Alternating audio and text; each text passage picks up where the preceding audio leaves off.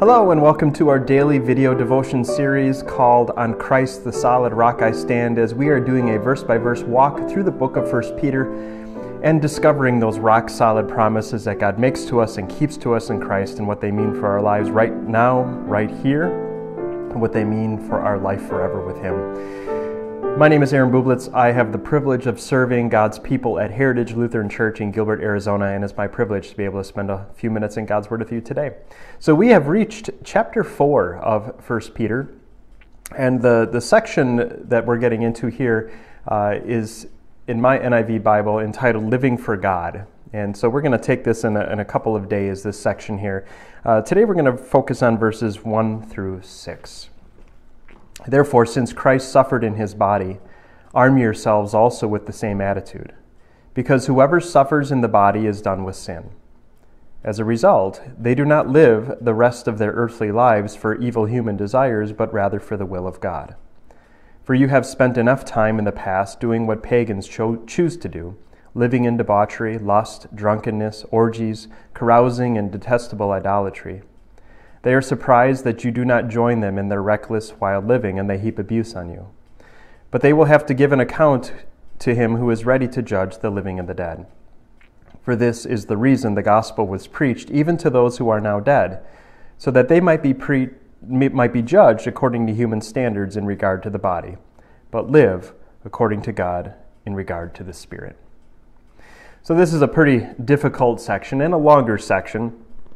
But let's try to just simplify it and make it simple for you. And what is Peter being led by the Spirit to write here? So Christ suffered in his body, right? He suffered for all sins. We saw that in our devotion last time, that he suffered for all people, the righteous one for the unrighteous, to bring us to God. And so we are to arm ourselves with the same attitude that we should expect to suffer in this life, right? If Christ suffered, we will expect to suffer. And when we suffer, right, it's saying we're done with sin. We're not going to join in the evil in the world around us anymore, and we're going to suffer because of that.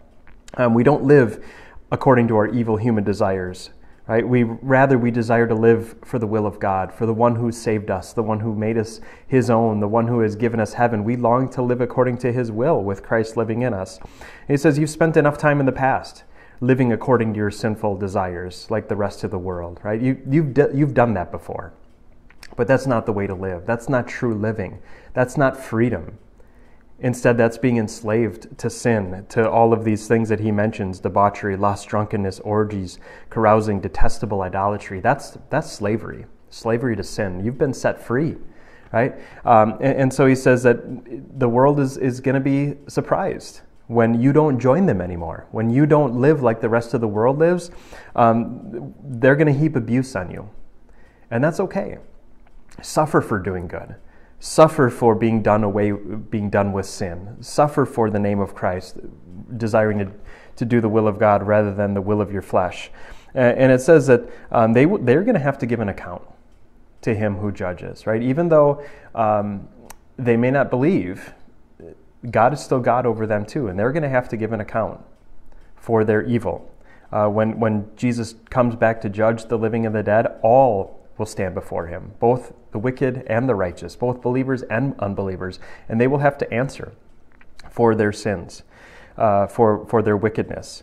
And he says this is the reason the gospel was preached, so that they can be judged according to human standards in regard to the body, but live according to God in regard to the Spirit. The gospel is preached to lead sinners away from their evil deeds. The gospel is preached so that they might do away with sin and live for God, that they might live according to God in regard to their spirit, to do away with the sinful flesh, right? That sinful flesh that was buried in the tomb with Jesus, but now we are raised to be something new, united to him in his righteousness, in his peace. We have every blessing of God, right? That is what we long for others to have. That is why we go and live our Christian faith in this life. This is why we go and desire to tell everyone about their Savior, right? And that will result in some suffering. That will result in some abuse heaped upon us. But that's for God to worry about. God will judge. Our responsibility is to go and to live with Christ living in us and let the world see Christ through us, expecting that we're going to suffer, but to know it is not in vain. We desire to go and live the will of God so that we might give glory to Him in our lives. Let's pray about that. Heavenly Father, we desire to live for you. We desire to live for you who sent Jesus, who came to live for us and die for us and was raised again so that we might belong to you. And we know that when we go and live for you, there will be suffering. There will be abuse heaped upon us.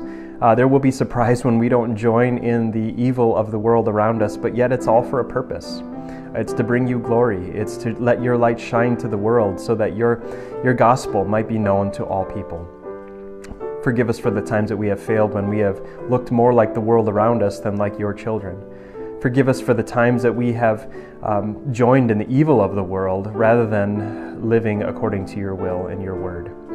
And we know that you do forgive us, and you fill us with forgiveness, and you fill us with the power of Christ, and to go and to be something different, to show the world what they need. They need you. And we desire that they would know you and know your grace and your love and your favor. Help us to do this. In Jesus' name we pray. Amen. Thanks for being here with us today. We'll continue through this section here in chapter 4 together tomorrow. God's richest blessings on your day today. Bye-bye.